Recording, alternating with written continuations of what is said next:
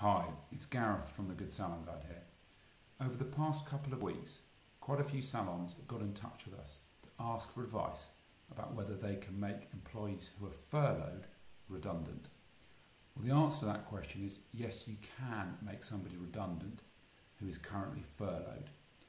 An employee who is furloughed is still an employee. They still have all of the same rights that somebody who is working would have. So that means if you do want to make them redundant, you must follow the correct process. Now, if they've been with you for more than 2 years, that process is set out in law. If you have an employment contract and company handbook with them, you need to follow the process that it says in that document.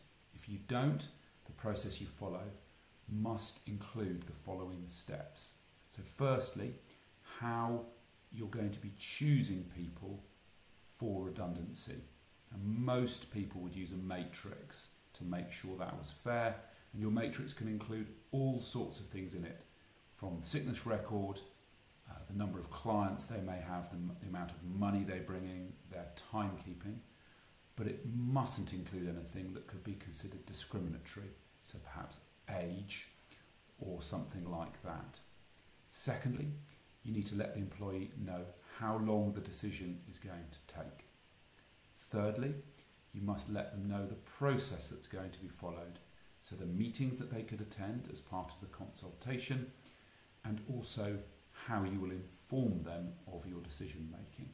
Now, during this time when we're not together, it's absolutely appropriate for you to hold those meetings over Zoom or perhaps over the telephone because we can't meet up. You don't need to wait until we're back in the salon to make these decisions happen.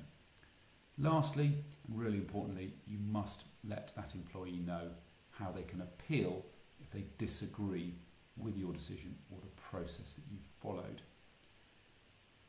This is a complicated topic, also a very stressful one because it's not a decision that any employer takes lightly. So if you'd like to talk through what you're going to do, please pick up the phone.